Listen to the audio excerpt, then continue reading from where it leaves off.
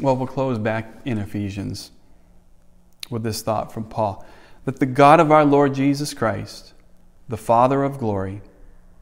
may give you the spirit of wisdom and of revelation in knowledge of Him, having the eyes of your heart enlightened, that you may know what is the hope to which He has called you,